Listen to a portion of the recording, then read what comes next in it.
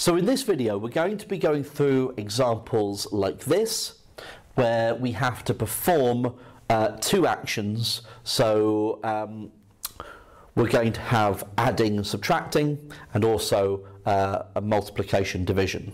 Okay, so let's take a look at the first one. 2x plus 1 is equal to 5. Now, there is an order of operation here that you need to be careful with. Okay, so when you are dealing with evaluating an expression of numbers, we use BIDMaths or BODMaths, okay, to decide on the order in which you deal with those numbers. Okay, when you are solving an equation, you are unraveling. Okay, so you're always doing the opposite to what the equation is actually saying. So if it says we are multiplying by 2, the step is to divide by 2. If it says plus 1, we're going to subtract 1. If it says take away 5, we're going to add 5. If it says multiply by 4, we're going to divide by 4. Okay? But should we subtract 1 first or divide by 2 first? Okay? Now, BODMaths or BIDMaths, as I said, tells you how to evaluate numbers, but now you are trying to unravel it.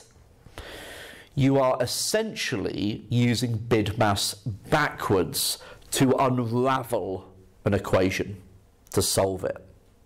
Okay? So to find the missing value, to find the x value, essentially you are having to do the opposite process. So BIDMaths would tell you that we need to do multiplications first and then additions, or multiplications and then subtractions, or divisions and then divisions and then additions, or divisions and then subtractions. But either way, with BIDMaths, the multiplication and division is given preference over addition subtractions. Okay, we deal with these first, then we deal with those. When you're unraveling an equation, it's the opposite way around. Deal with the additions and subtractions first, and then deal with the multiplications and divisions. Okay? It is a very good rule of thumb. Okay? So, with number 1, 2x plus 1 equals 5, in order to isolate the x, to get the x by itself, we've got to deal with both the plus 1 and the multiply by 2.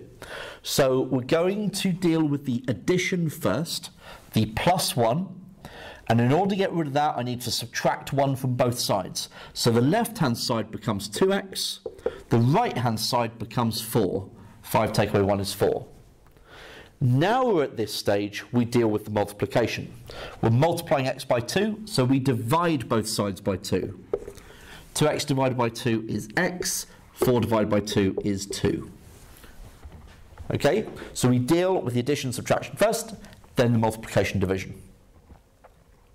So number 2, we have 3x take away 5 is 7, so we have this subtract 5 there. Okay, deal with that first. So we need to add 5 to both sides. So the left-hand side becomes just 3x. The right-hand side, 7 plus 5 is 12. Now we have 3x equals 12. So we're multiplying by 3, so we need to divide by 3. 3x divided by 3 is x. 12 divided by 3 is 4. Right, question number 3. We have 8 equals 4x plus 6. The x is on the right-hand side now. Now, before we go through this example, swapping the equation round to make 4x plus 6 is equal to 8. So swapping those places is perfectly fine. I've always done that at that last stage, but if you prefer, just do it at the first stage. There's nothing stopping you from writing it that way around right from the outset and solving the equation like normal. It's perfectly fine to do that. So let's run with that. We've got adding 6, so we need to subtract 6 from both sides. So the left-hand side becomes 4x. 8 take away 6 is 2. Now we need to divide both sides by 4. So, I have to write it here. X is equal to 2 gets divided by 4. So 2 quarters, but we can simplify that fraction. Divide top and bottom by 2. So x is 1/2. Now, with number 4, 9 equals 6x take away 5. Again, we can reorder it right away. Okay, nothing wrong with doing that.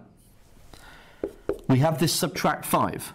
So to get rid of that, I need to add 5 to both sides. So 6x take away 5 becomes 6x when I add 5. 9 plus 5 is 14.